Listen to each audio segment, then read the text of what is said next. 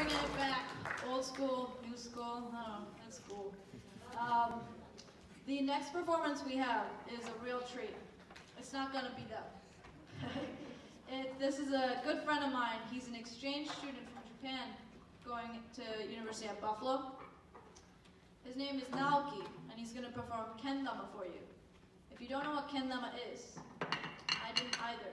But Kendama is an old school Japanese toy. I don't want to spoil it for you guys, so I'll let him show you, but I can't express this enough. He makes it look so much easier than it is. He actually, he picked up his first Kendama when he was 6, and wanting to be so much better and as best as possible, like the older students that played, excuse me, wanting to be as good as the older students that played Kendama, he kept practicing and practicing. In 2007, he entered his first tournament. In 2009, he won. And in 2011, he became national champion in Japan. And in 2012, world. He's a world champion Kendama player. He doesn't need any more introduction. Now, this is Naoki.